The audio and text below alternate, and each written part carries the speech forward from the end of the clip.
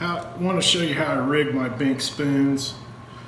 First way is I use braid and fire line primarily, either 20-pound braid or 8-pound fire line. And I don't tie the fire line direct to the spoon, because if you do that when you're spooning, a lot of times the spoon will jump up and grab your line. Then you have to reel it all the way in and untangle it. If you, on the upswing when you're spooning, if you hesitate just a second, it'll prevent that from happening. But I make smaller spooning motions than the guy that sells these and the guy that invented these. I think that's why my spoon jumps up and grabs my line more. Anyway, I just want freedom to spoon however I want to spoon. So I tie a stiff leader on there, and I use anywhere from 60, 40, 20-pound leader, and I fish primarily in stained lakes, so it doesn't really matter. I'll go down to like 20-pound fluorocarbon when I'm in a clear southern Missouri, northern Arkansas lake.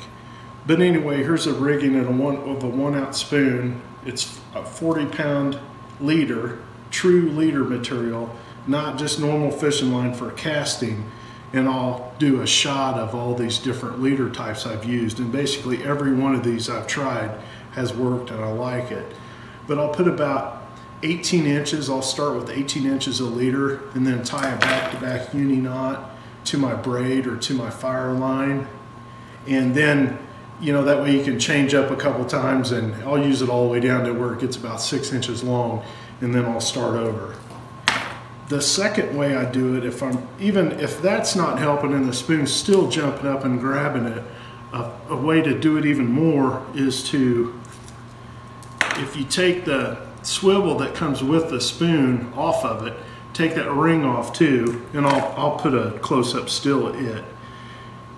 Take it totally off of the spoon and then tie your stiff leader material to the spoon. And again, I start out with about 18 inches.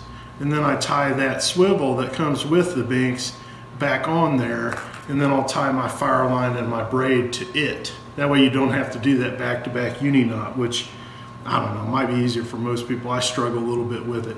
Getting old and can't see as well anymore. And I'll put a link to a video I used, the video that explained it best to me on how to tie that back-to-back uni knot. But anyway, the second way that I do it again is just 18 inches of real stiff leader, tie it to the swivel that comes with the Bink spoon, and then tie your braid to it. And I'll put some stills of all these in the video, and you can see what kind I buy. But basically it's just true saltwater leader. Don't just get regular fishing line, it's not as stiff. Let's see if I can show you how stiff this is. Here's 30 pounds right here. I mean, it's mega stiff. If that was just normal, like Strawn or Berkeley fishing line, it drops straight down. And that, again, that just keeps your spoon from flipping up, grabbing the line as much. But I'll put some pictures in here of these, and then if you want to stick around, I got some clips of when I got out fishing yesterday and caught some white bass and largemouth on a spoon using these riggings. Thanks.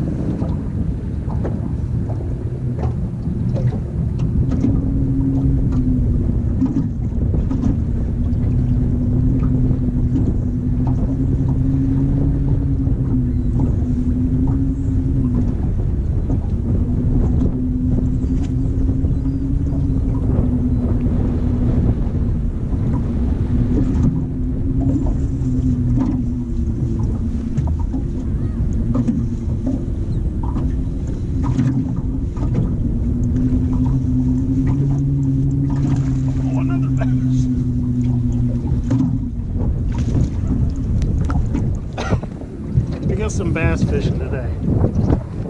Thanks, buddy.